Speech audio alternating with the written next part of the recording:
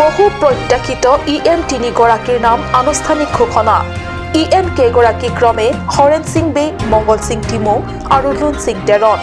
এই লৈ CEM ৰংহাং নেতৃত্বাধীন কাৰ্বি পৰিষদীয় চৰকাৰখন 14 জনীয়া হ'ল বড়ো চুক্তি অষ্টম দফা কাৰ্যকৰীৰ তীব্ৰ বিৰোধিতা KSৰ প্ৰধানমন্ত্ৰী নৰেন্দ্ৰ মোদী মুখ্যমন্ত্ৰী সৰ্বানন্দ সোণোৱাল আৰু মুখ্য কাৰ্যবাহী সদস্য তুলিৰাম ৰংহাঙলৈ উপায়ুক্তৰ জৰিয়তে স্মাৰক পত্ৰ প্ৰদান অসম মেঘালয় সীমা বিবাদক লৈ 3 জিলাৰ ৰুদ্ধধাৰ বৈঠক নংপু আৱৰ্ত ভৱনত পশ্চিম কাৰ্বি আংলং ৰিভয় আৰু পশ্চিম জয়ন্তীয়া হিলছ 3খন জিলা উপায়ুক্তৰ মাজত অনুষ্ঠিত এই গুৰুত্বপূৰ্ণ বৈঠকখন নমস্কাৰ অসমীয়া প্ৰাইম টাইমলৈ স্বাগতম জনাইছো ষ্টুডিঅত মই সঞ্চিতা তেৰনপি আগবাঢ়িছো প্ৰথমটো খবৰলে অৱশেষত বহুদিনীয়া জল্পনা কল্পনাৰ অন্ত পৰিল আজি কাৰ্বি পৰিষদৰ মুখ্য কাৰ্যবাহী সদস্য তুলিৰাম ৰংহাঙে আজি 3 কাৰ্যবাহী সদস্যক নিৰ্দিষ্ট কক্ষত আদৰণি জনালে কাৰ্বি ফুলাম পোহৰে ইয়াৰ লগে লগে ইমান দিনে প্ৰায় আধৰুৱা হৈ ৰোৱা তুলিৰাম ৰংহাং নেতৃত্বাধীন পৰিষদীয় চৰকাৰখন 14 জনলৈ বৃদ্ধি পালে আৰু এখন পূৰ্ণাংগ চৰকাৰ হ'ল হয় ৰাজনীতিত কেতিয়া কাৰ সপক্ষে ভাল বতাহ আহে কোৱাটো টান আজি কাৰোবাৰ বাবে ভাল বতাহ কালিলৈ কাৰোবাৰ বাবে ভাল বতাহ আৰু এই ভাল বতাহ বলিল কাৰ্বি স্বায়ত্ত শাসিত পৰিষদৰ MSC হৰেন সিং বে মংগল সিং টিমুং আৰু লুন সিং তেৰণৰ সপক্ষে এতিয়া তেওঁলোক মুখ্য কাৰ্যবাহী সদস্য তুলিৰাম ৰংহাং নেতৃত্বাধীন বিজেপি চৰকাৰখনৰ পূৰ্ণাংগ কাৰ্যবাহী সদস্য তিনিওগৰাকীৰে পৰিষদৰ সচিবালয়ত নিজৰ নিৰ্দিষ্ট কক্ষৰ প্ৰধান দুৱাৰত নামাংকিত ফলক আৰু ফলকখনৰ তলেৰে প্ৰথমবাৰৰ বাবে কাৰ্যবাহী সদস্য হৈ প্ৰৱেশ কৰিলে তিনিওগৰাকী কাৰ্যবাহী সদস্যই জ্যেষ্ঠ ৰাজনৈতিকবিদ তথা বৰ্তমান কাৰ্যবাহী মংগল সিং টিমুঙৰ বাবে কাৰ্যবাহী সদস্য হোৱাৰ আনন্দ আৰু হোৱাত গতানুগতিক হ'লেও হৰেন সিং বে আৰু লুন সিং তেৰণৰ বাবে একেবাৰেই নতুন এনে পৰিপ্ৰেক্ষিতত কাৰ্যবাহী সদস্য হিচাপে নিষ্কক্ষত প্ৰৱেশ আৰু মুখ্য কাৰ্যবাহী সদস্যকে ধৰি আন কাৰ্যবাহী সদস্য তথা MSC সকলৰ সম্বৰ্ধনা অতিকৈ আনন্দৰ আৰু গুৰুত্বপূৰ্ণ আজিৰে পৰা ইমান দিনে প্ৰায় আধৰুৱা হৈ ৰোৱা তুলিৰাম ৰংহাং নেতৃত্বাধীন পৰিষদীয় চৰকাৰখন 14 জনলৈ বৃদ্ধি পালে আৰু এখন পূৰ্ণাংগ চৰকাৰ হ'ল সদৌ কাৰ্বি আংলংবাসীৰ ৰাইজ আৰু বহু বুদ্ধিজীৱী তথা সচেতন মহলে একেবাৰে নতুনকৈ কাৰ্যবাহী সদস্য হোৱা হৰেন সিং বে আৰু লুন সিং তেৰণৰ কাৰ্যকলাপ তথা নিজ নিজ সমষ্টিৰ লগতে জিলাখনৰ ৰাইজৰ প্ৰতি তেওঁলোকৰ দায়বদ্ধতা আৰু ভূমিকা আদি চাবলৈ আগ্ৰহেৰে বাট চাই আছে মংগল ইংখে ৰিপৰ্ট কাট নিউজ কেন্দ্ৰ চৰকাৰে বড়ো চুক্তিৰ অষ্টম দফাক লৈ কাৰ্যকৰীৰ বাবে প্ৰস্তুতিৰ বিপৰীতে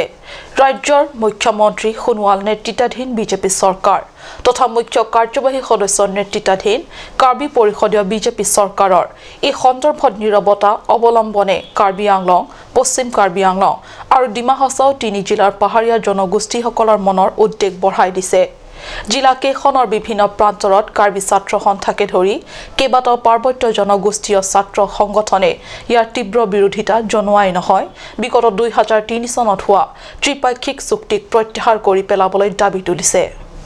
ভাৰতীয় সংবিধানত বড়োসকলক জনজাতি ভয়াম হিচাপে স্বীকৃতি দিয়াৰ কথা উল্লেখ কৰা আছে কিন্তু কাৰ্বি আংলং আৰু ডিমা হাছাও ষষ্ঠ অনুসূচী এলেকাত বসবাস কৰিলে বুলি পাৰ্বত্য জনজাতি অন্তৰ্ভুক্ত কৰিবলৈ ওলোৱা কেন্দ্ৰৰ যি সিদ্ধান্ত সেয়া কেছে কেতিয়াও মানি ল'ব নোৱাৰে আগৰ দৰে বড়োসকল পাহাৰীয়া জিলা বসবাস কৰিলেও ভয়াম জনগোষ্ঠী হিচাপে স্বীকৃতি হৈ থকাটো বিচাৰে কেছে বড়োসকলৰ স্বাভাৱিকতে পাহাৰীয়া জনগোষ্ঠীসকলতকৈ বহু আগবঢ়া উন্নত জাতি লগতে পাহাৰীয়া জিলা 3খনৰ ৰাজ্যৰ দীৰ্ঘদিনীয়া দাবী ভাৰতীয় সংবিধানৰ 246 অনুযায়ী স্বায়ত্তশাসিত ৰাজ্য দাবী কাৰ্যকৰী কৰাৰ বাবে অনুৰোধ কৰি উল্লেখ কৰে কেছে জিলা উপায়ুক্তৰ হাতত আজি প্ৰদান কৰা স্মাৰক পত্ৰখনত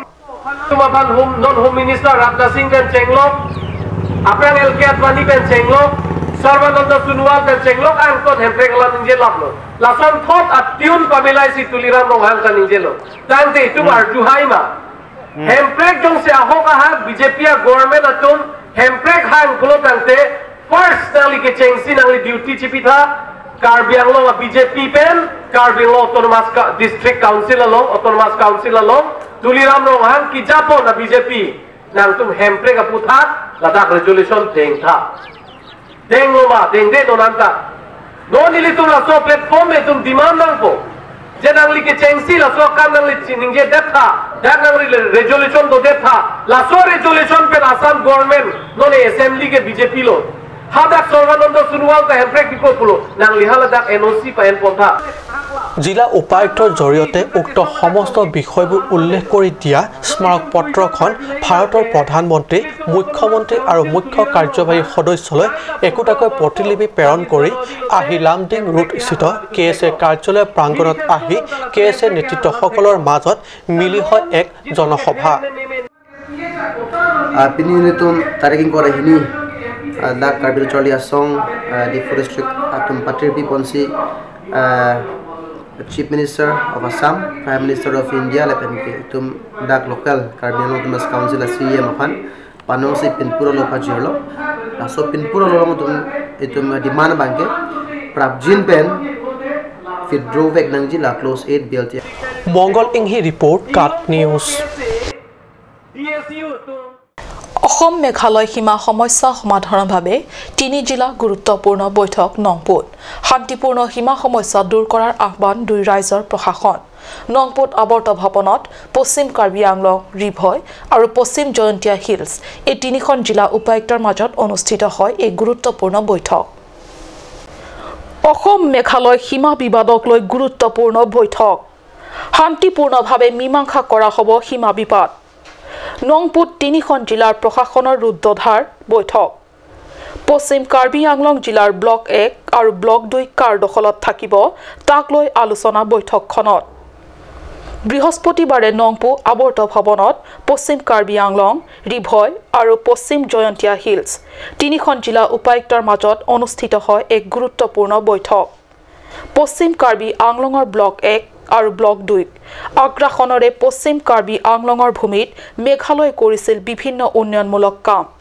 ইয়াকে লৈ এক অভাৱনীয় পৰিস্থিতিৰ বিভিন্ন সময়ত অসম আৰু মেঘালয়ৰ মাজত চলি আহিছিল ভূমি বিবাদ যাৰ বাবে শংকিত হৈ পৰিছিল দুই ৰাজ্যৰ জনসাধাৰণ যাতে এনে ভূমি বিবাদে দুই ৰাজ্যৰ লোকৰ মাজত কোনো ধৰণৰ অপ্ৰীতিকৰ পৰিস্থিতিৰ উদ্ভৱ নহয় তাৰ বাবে এই বৈঠক অনুষ্ঠিত হয় তিনি জিলাৰ প্ৰশাসনৰ মুৰব্বীৰ মাজত কিন্তু মেঘালয়ে নেৰে পশ্চিম কাৰ্বি আংলং জিলাৰ ব্লক 1 আৰু ব্লক 2 অঞ্চল ইয়াকে লৈ বৈঠকত শান্তি আলোচনাৰ জৰিয়তে কেনেদৰে সমস্যাটো সমাধান কৰিব পাৰি তাক লৈ অনুষ্ঠিত হোৱা ৰুদ্ধদাৰ বৈঠকখনত অংশগ্ৰহণ কৰে তিনিখন জিলাৰ উপায়ুক্ত আৰু আৰক্ষী অধীক্ষকৰ লগতে প্ৰশাসনিক বিষয়াসকল উক্ত সভাতে বৈঠালাংছৰ বিধায়ক ডাক্তৰ মানসিং ৰংপি কাৰ্বি আংলং স্বায়ত্ত পৰিষদৰ কাৰ্যবাহী সদস্য ৰূপসিং তেৰণ আৰু ৰাজহ বিভাগৰ কেইবাজনো বিষয়া উপস্থিত থাকি দুই ৰাজ্যৰ মাজত উদ্ভৱ হোৱা সমস্যাসমূহ শান্তিপূৰ্ণতাৰে সমাধান কৰাৰ ওপৰত গুৰুত্ব আৰোপ কৰে Today, the district administration from the three districts, namely West Jaintia Hills, Riboy District and West Karbi Anglong, had an official level meeting here to sort out certain border matters that have been actually causing a lot of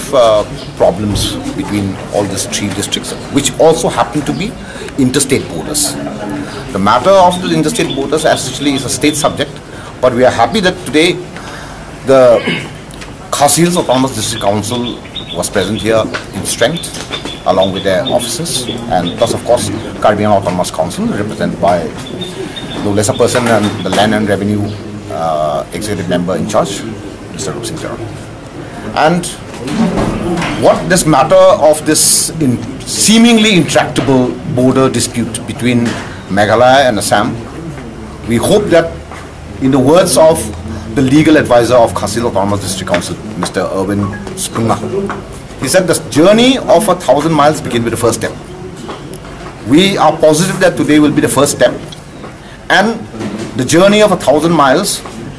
should be shortened not in length but in the time frame. And over here we have agreed upon certain development activities to be taken up by both the state governments or both three councils, that is the Jaintia Hills Autonomous District Council, the Karbi Anglong Autonomous Council, and the Khasi Hills Autonomous District Council. In respect of today's meeting between the three districts, the main aim is to ensure that developmental work in all the three districts are being taken up with prior information to the other district, so to ensure that there's no disruption of work and that people should not get any kind of misinformation and that the feeling of my district, your district, or anything of that sort should not be there. That we just want that people living along the interstate border should live peacefully and in harmony, and other things like border issues that will be decided by higher authorities. That's it. Thank you so much. Border meeting today at Nongpu Circuit House between three districts, West Jaintia Hills Joy, River District, Nongpo Meghalaya, and West Karbi Anglong Assam. We had a number of issues relating the border. We had discussed everything in a very cordial and friendly atmosphere, and our main aim is to ensure that people living in the border have peaceful coexistence and there is mutual development on either side of the border for the benefit of the people. Accordingly, we have decided to share the list of the development schemes on either side of the border. We will examine them and get back to a counterpart. So lama puthaka bangke alang tum assembly long ju pare pada lakso alam thege lage government India government tim sila bang tison enji lage lang tum ju pare pada 1952 lakso government of India tum lakso bangke plaka teng si lakso teng pen abang sa lang tum bangke government tim son sonji lang lu ju pare pada tum noi selam punang itum Karbi Anglong long Autonomous Council long patai ke thom bang du ton masalang ju pare pada la dison ke bang central government tum lang pipida teng lage government ke hai matar ke central government pena so la central government tum season and po la so teng jalo বৈঠালাংছৰ পৰা জাছন ইংঘে report কাট news হাওড়াঘাট বিধানসভা সমষ্টিৰ অন্তৰ্গত পৰিষদীয় কৰকান্থী সমষ্টিৰ সুমৰংহা গাঁওখন ভাৰত স্বাধীন হোৱা ৭২ বছৰৰ পিছত আৰু কাৰ্বি আংলং জিলা পৰিষদ গঠন হোৱা ৬৭ বছৰ অতিক্ৰম হোৱাৰ পিছতো সকলো উন্নয়নমূলক আঁচনিৰ পৰা বঞ্চিত হৈ আছে আধুনিকতম সময়ত বসবাস কৰিও অতি পুৰণি জীৱন যাত্ৰা কৰি আহিবলগীয়া হৈছে আজিৰ তাৰিখলৈ চাহক এই প্ৰতিবেদন দেশখন স্বাধীন হোৱা কিছু বছৰ পিছতে ষষ্ঠ অনুসূচিত আইনৰ অধীনত গঠন হৈছিল কাৰ্বি আংলং জিলা পৰৱৰ্তী সময়ত কাৰ্বি আংলং জিলাৰ পৰা কাৰ্বি আংলং স্বায়ত্তশাসিত পৰিষদলৈ পৰ্যবসতি হ'ল ৰাজ্যখনত বসবাস কৰা ভূমিপুত্ৰসকলৰ ভিতৰত অতিকৈ সহজ সৰল আৰু সকলো দিশতে পিছপৰা কাৰ্বি জনগোষ্ঠীক আগুৱাই লৈ যোৱা উদ্দেশ্যৰে গঠন কৰা হ'ল কাৰ্বি পৰিষদ কাৰ্বি পৰিষদৰ আয়ু ৬৭ বছৰ অতিক্ৰম হ'ল তাৰ পিছতো সকলো দিশৰ পৰা বঞ্চিত অৱহেলিত হৈ আছে বিধানসভাৰ ১৮ নং হাওড়াঘাট সমষ্টি অন্তৰ্গত তথা পৰিষদীয় ১৪ নং কৰকান্থী সমষ্টিৰ ধেন্তাঘাট অঞ্চলৰ সুমৰংহাং গাঁওবাসী ধেন্তাঘাট জলপ্ৰপাতৰ পৰা মাত্ৰ ৩ কিলোমিটাৰ দূৰত্বত অৱস্থিত উক্ত সুমৰংহাং গাঁৱত ৪৫টা পৰিয়ালে বাস কৰে ১৯৬২ চনত স্থাপন কৰা গাঁওখনত আজি পৰ্যন্ত চৰকাৰী উন্নয়নমূলক আঁচনি ঢুকিয়ে পোৱা নাই কিন্তু গাঁওখনত থকা ২০০ ভোটাৰে প্ৰতিবাৰ নিৰ্বাচনতো নিজৰ ভোটাধিকাৰ সাব্যস্ত কৰি আহিছে তাৰ পিছতো সকলো ধৰণৰ উন্নয়নমূলক আঁচনিৰ পৰা বঞ্চিত অৱহেলিত হৈ ৰৈছে গাঁওবাসী ঝুম খেতিৰ ওপৰতে নিৰ্ভৰ কৰে গাঁওবাসীয়ে ঝুম খেতিয়ে হৈছে তেওঁলোকৰ অৰ্থনৈতিকৰ একমাত্ৰ সম্বল গাঁওখনত নাই যাতায়াতৰ সুব্যৱস্থা ফলত বাৰিষাৰ বতৰত সম্পূৰ্ণ জনজীৱন স্তব্ধ হৈ পৰে স্কুলীয়া ছাত্ৰ-ছাত্ৰীয়ে বিদ্যালয়লৈ যোৱা ক্ষেত্ৰতো নানান সমস্যাৰ সন্মুখীন হ'ব লগাত পৰে আনহাতে গাঁওখনত নাই বিশুদ্ধ খোৱা পানীৰ ব্যৱস্থাৰো বছৰ বছৰ ধৰি জুৰিৰ পানীয়ে সেৱন কৰি আহিছে ফলত মেলেৰিয়া ৰোগে সদায় গাঁওবাসীক খেদি ফুৰে বুলি জানিবলৈ দিছে এইটো ৰাস্তা নোহোৱা কেইবছৰ হ'ল ৫০-৬০ বছৰ এনেকুৱা হ'ব হয় নেকি এইটো ৰাস্তাৰ কাৰণে চৰকাৰক জনাইছে নে নাই জনাইছে জনোৱাটো নহ'লে ৰাস্তা বনোৱাৰ কাৰণে বনা নাই আৰু আৰু লোকেল এমএসসি ইএম এমএলএ বিলাক আহিছে নেকি অহা নাই নেকি ইলেকশ্যন সময় অহা নাই নেকি আপোনালোকে আশা কৰে নেকি ৰাস্তা হ'ব বুলি ৰাস্তা কাৰেতো এইটো 1962 স্থাপন কৰিছে হয় নেকি এইটো মানে 50 বছৰ হৈছে আৰু 50 বছৰ হৈছে এই 50 বছৰৰ ভিতৰত আপোনালোকে কি কি সুবিধা পালে একো সুবিধা পোৱা নাই ৰাস্তা পোৱা নাই পানী টেপ কল বি পোৱা নাই ন তাৰপিছত এইটো মানে কাৰেণ্ট বি পোৱা নাই ন স্কুলৰ পোৱা নাই তেতিয়াহ'লে এইটো ৰাস্তা নোপোৱাৰ কাৰণে এইবিলাক সুবিধা নোপোৱাৰ কাৰণে কাক দোষাৰোপ কৰিব এইটো কিবা চৰকাৰৰ লগতে মই দোষাৰোপ কৰিব লাগিব এইটো মানে ইলেকশ্যন সময়ত তেওঁলোকে আহে নাই ৰাজনীতিক দলবিলাক আহে ইলেকশ্যন পিছত দেখাই নাই হয় নেকি এতিয়াহ'লে আপোনালোকে আশা কৰিছে নেকি মানে ৰাস্তা সুবিধা এইবিলাক পানী এইবিলাক সুবিধা পাব বোলে মইতো বহুত আশা কৰি আছে এতিয়াও পোৱা নাই এতিয়ালৈকে পোৱা নাই আপুনিতো এখন গাঁৱৰ গাঁওবুঢ়ী আপোনালোকে খোৱা পানী বিশুদ্ধ খোৱা পানী পাইছেনে নাই পোৱা নাই এতিয়াও পোৱা নাই ন মইতো কিবা বাপাৰা বনোৱা পানীহে খাই থাকে ৰিংবেলো পোৱা নাই চৰকাৰে দিম বুলি কোৱা নাই নেকি চৰকাৰটো দিম কৈছিলে দিয়া নাই হয় নেকি আপোনালোকে এইটো কথা জনাইছেনে নাই জনাইছে এতিয়াও দিয়া নাই হয় নেকি আপোনালোকে আশা কৰে নেকি যে আশা কাৰণেহে এইটো সদায়ৰ কিবা ৰখে অহা নাই হয় নেকি নিদিয়ে চৰকাৰবিলাক এইটোহে কষ্ট কৰেহে বাপাৰা বনোৱা পানীহে খাই থাকে নিৰ্বাচনৰ বতৰত বিভিন্ন ৰাজনৈতিক দলে ভোট ভিক্ষাৰ বাবে যায় কিন্তু নিৰ্বাচনৰ পিছত কেতিয়াও গাঁওখনলৈ এবাৰো ঘূৰি নাচায় বুলি ৰাইজে জানিবলৈ দিছে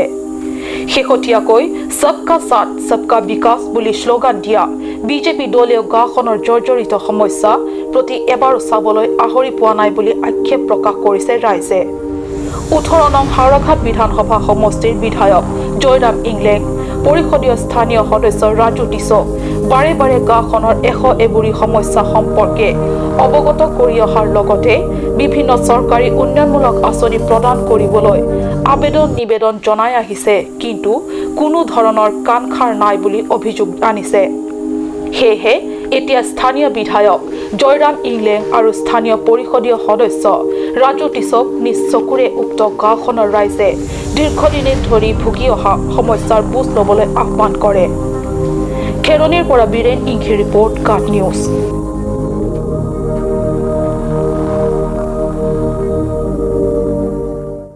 সময় হৈছে চমু বাণিজ্যিক বিৰতিৰ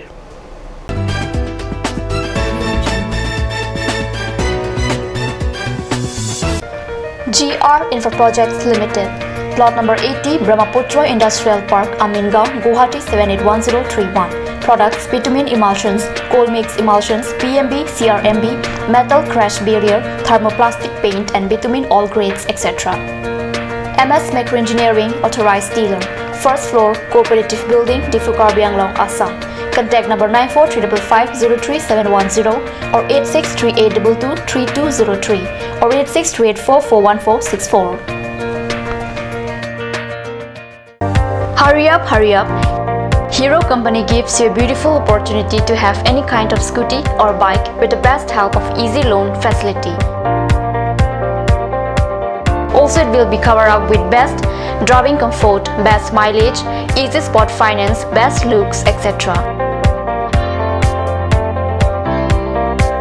Service accessories and spare parts are available here. Please contact nearest authorized dealer.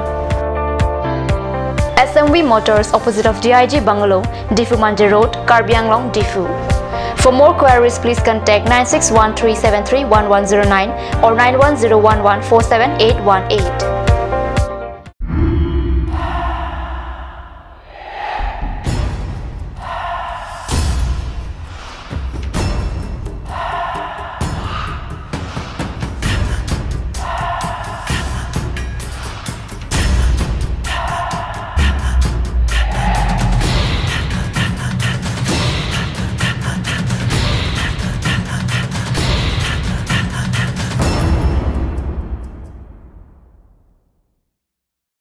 আজিকালি যিকোনো পাৰ্টি মানে কাঞ্জ জুচ বাইদি বেটো কমলাটো খাইছিলি না আনাৰসৰটো পাহাৰীয়া কমলা আৰু আনাৰসৰ পৰা তৈয়াৰ কৰা কাঞ্জ জুচ সম্পূৰ্ণ বিশুদ্ধ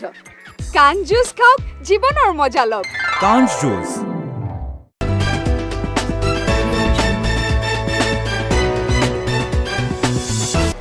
বিৰতিৰ পিছত পুনৰ স্বাগতম জনাইছো বাতৰি মজালে আগবাঢ়িছো পৰৱৰ্তী অংশলে পশ্চিম কাৰ্বি আংলং তথা কাৰ্বি আংলং স্বায়ত্তশাসিত পৰিষদীয় ৮ নং পৰিষদীয় সমষ্টিৰ অন্তৰ্গত তেলেহৰত আজিৰে পৰা আৰম্ভ হৈছে প্ৰথম সংখ্যক এমএসি কাপ চেম্পিয়নশ্বিপ ফুটবল প্ৰতিযোগিতা উল্লেখযোগ্য পশ্চিম কাৰ্বি আংলং তথা কাৰ্বি আংলং স্বায়ত্তশাসিত পৰিষদৰ পৰিষদীয় ৮ নম্বৰ হামৰেন সমষ্টিৰ অন্তৰ্গত তেলেহৰত আজিৰ পৰা শুভাৰম্ভ হয় প্ৰথম সংখ্যক এমএসি কাপ চেম্পিয়নশ্বিপ 18 ফুটবল প্ৰতিযোগিতা উল্লেখ্য যে অনুষ্ঠিত কৰা প্ৰতিযোগিতাখনত উল্লেখিত সমষ্টিটোত থকা ভোটগ্ৰহণ কেন্দ্ৰৰ ভিত্তিত মুঠ 16টাকৈ ফুটবল দলে প্ৰতিদ্বন্দ্বিতাৰ লক্ষ্যৰে ইতিমধ্যে যোগদান কৰিছে ইফালে আয়োজিত প্ৰতিযোগিতাৰ উদ্বোধনী খেলত তীব্ৰ প্ৰতিদ্বন্দ্বিতা আগবঢ়ায় চেকাটো ভোট কেন্দ্ৰ আৰু ডেউৰি ইংলেণ্ড কেন্দ্ৰৰ দল দুটাই উল্লেখ্য যে আজি অনুষ্ঠিত হোৱা খেলখনত উপস্থিত থকা কেইবা শতাধিক দৰ্শক তথা সমৰ্থকক এক আকৰ্ষণীয় খেল প্ৰদৰ্শন কৰি এক উত্তেজনাপূৰ্ণ পৰিৱেশেৰে দৰ্শকৰ মন জয় কৰিবলৈ সক্ষম হয় দুয়োটা দলেই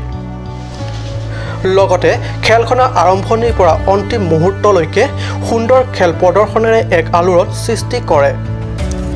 উল্লেখযোগ্য যে বৃহত্তৰ অঞ্চলটোৰ কেইবা শতাধিক দৰ্শক তথা ক্ৰীড়া অনুৰাগীৰে ভৰি থকা খেলপথাৰত দুয়ো দলে আক্ৰমণ প্ৰতি আক্ৰমণেৰে খেলখনৰ বান্ধি দিয়া সময়সীমাৰ ভিতৰত ডেৰি ইংলেণ্ড কেন্দ্ৰ ফুটবল দলটোৱে চেকাটো ভোট কেন্দ্ৰৰ অধীনত দলটো 4 গ'ল প্ৰদান কৰিবলৈ সক্ষম হয় অৱশেষত এইদৰে 4-0 গ'লৰ ব্যৱধানত ডেউৰি ইংলেণ্ড কেন্দ্ৰৰ ফুটবল দলটো বিজয়ী হয় ইপিনে কেইবাগৰাকী ৰেফাৰীৰ সহায়ত অনুষ্ঠিত হোৱা টুৰ্ণামেণ্টখনৰ খেলপথাৰত মুখ্য অতিথি হিচাপে কাৰ্বি পৰিষদৰ অধ্যক্ষ লংকি টিমুং পশ্চিম কাৰ্বি আংলং বিজেপি জিলা সমিতিৰ সভাপতি অৰুণ টেৰাং সহ সাধাৰণ সম্পাদক ৰদীপ ৰংহাং পৰিষদীয় সদস্যক্ৰমে মংগল সিং টিমুং দৰ সিং ৰংহাং প্ৰভাত তাৰো হামৰেন সমষ্টিৰ গাঁও উন্নয়ন সমিতিৰ অধ্যক্ষ চাৰ সিং ফাংচুকে ধৰি ভালে সংখ্যক বিশিষ্ট লোক উপস্থিত থাকে প্ৰতিযোগিতা শুভাৰম্ভ কৰা অনুষ্ঠানত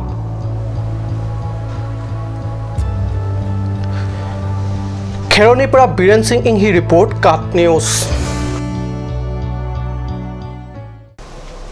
ৰাজ্যখনৰ আন জিলাৰ লগতে পশ্চিম কাৰ্বি আংলং জিলা গ্ৰামাঞ্চলত আৰ্থ সামাজিক দিশত উন্নয়নৰ বাবে লাংপি দেহাংগী গাঁৱলীয়া বেংকে মহিলা আত্মসহায়ক গোটসমূহক প্ৰদান কৰা হয় স্ত্ৰী শক্তি জইণ্ট লাইবিলিটিজ গ্ৰুপ আঁচনি অধীনত ঋণ কাৰ্বি আংলং জিলা দুখীয়া মহিলাসকলক অৰ্থনৈতিক দিশত স্বনিৰ্ভৰশীল কৰাটোৱে লক্ষ্য ঋণ প্ৰদানৰ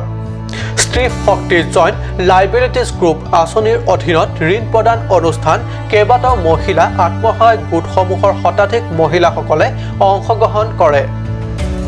ডংকামকাম আৰু হাটগাঁও লাংপি দেহাংগী গাঁৱলীয়া বেংকৰ উদ্যোগত প্ৰদান কৰা হয় এই ঋণ প্ৰদান অনুষ্ঠানত দুই বেংক বিষয়াসকলে মহিলাসকলক গছপুলি বিতৰণ কৰে উল্লেখ্য এই ঋণ প্ৰদান অনুষ্ঠানত বেংক কেইখনৰ অধ্যক্ষ দেৱজ্যোতি দত্ত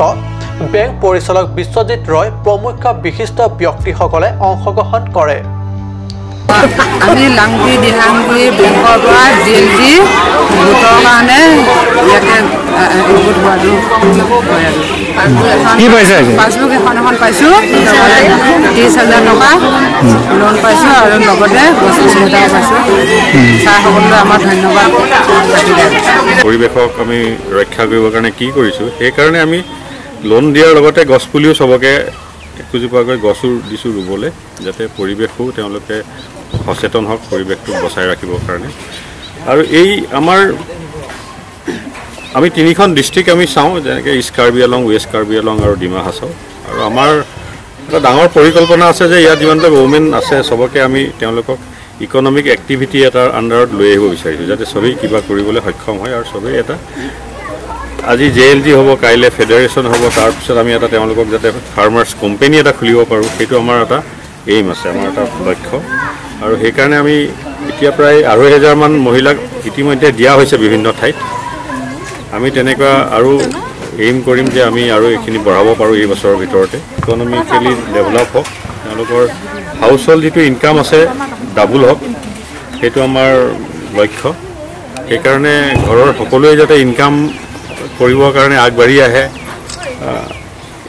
তাকে উদ্দেশ্য ৰাখি পেলাই আমি এই লোনটো দিবলৈ আগবাঢ়িছোঁ তাৰমানে আমি বিশেষকৈ এই লোনটো স্ত্ৰী শক্তিটো আমি ওমেনকে টাৰ্গেট কৰিছোঁ মহিলাসকলক টাৰ্গেট কৰা হৈছে আৰু আমি ভাবোঁ যে ইয়াৰ পৰা তেওঁলোক উপকৃত হ'ব আৰু আগলৈ আগবাঢ়ি আহিব তেনেকৈ ডাঙৰ লোন ল'বৰ কাৰণে তেওঁলোকে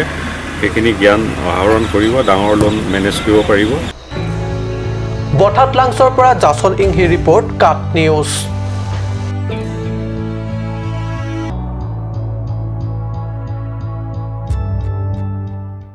আজিৰ অসমীয়া প্ৰাইম টাইম ইমানতে সামৰিছোঁ ধন্যবাদ